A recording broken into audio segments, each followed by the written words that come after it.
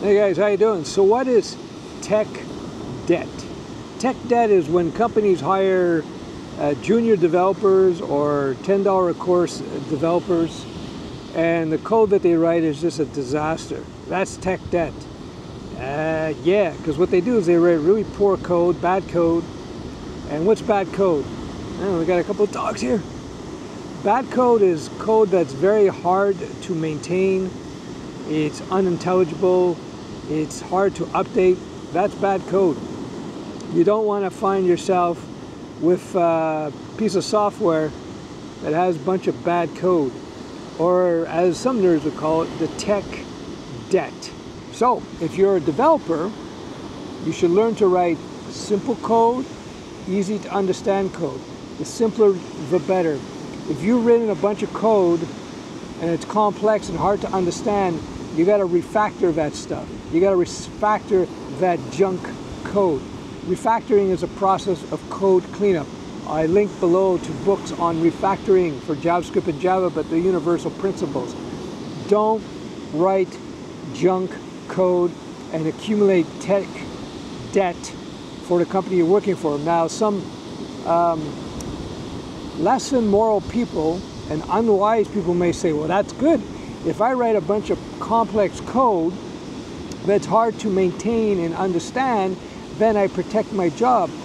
No, you won't, because code reviewers will eventually catch you and say, look at this guy Johnny or this guy Sally has written a bunch of junk code. We're gonna fire their asses. So don't write bad code.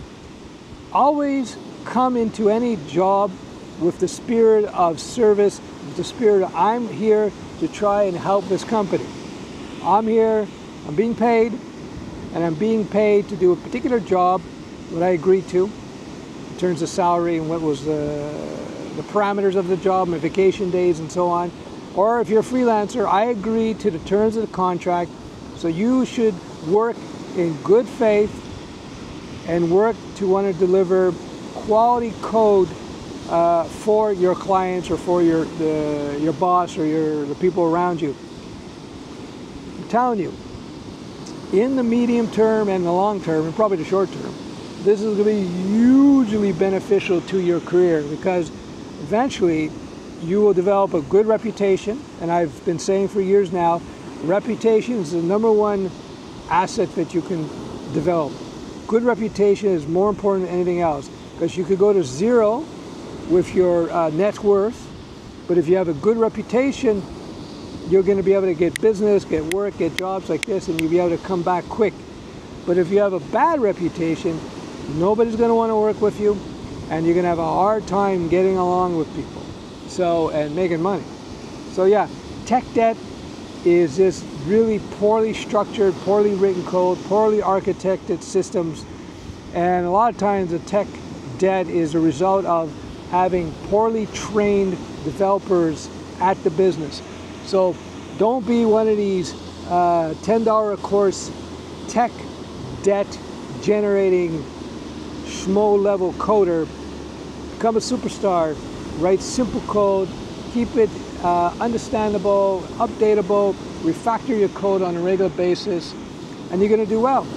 Now, if you're a business owner or a startup owner, you understand what you have to do here, right? You gotta, when you're vetting your developers, instead of testing for stupid things like algorithms and data structures, which is going to do nothing for you unless you're building a search engine or a gaming engine or something. But if you're developing web apps or business apps, that's not what you want to test for. You want to look into how clean and simple the code is that they write, how organized they are, how well they communicate, whether they seem like good people. One of the reasons you see so much work in legacy systems, meaning older systems, web apps, websites created 15 years ago, 20 years ago. You see so much work updating them. One of the reasons you see this is because there is a ton of tech debt in those systems. You see, in the 90s, when software development exploded and people's, and the need for developers exploded, the whole community wasn't exactly sure what the best practices should be in software development. We really didn't, because during the 90s and into the early 2000s, the complexity of systems just increased quite a bit. You know, prior to the 90s and 80s, it was all command line, green screen type of applications for the most part.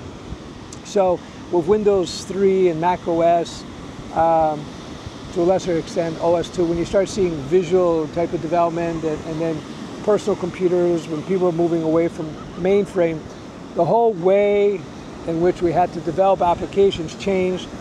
And so in the early days, in the first 10 years or so of development, the community, the development community, the coder community, our software community, was still trying to figure out how to do it well. So as a result of those early days, we see a lot of tech debt. We see a lot of poorly written code. So in big organizations that have leveraged a lot of Java and C# and so on, man, there's so much work to do, because they got these huge behemoths in terms of software that have to be maintained and updated.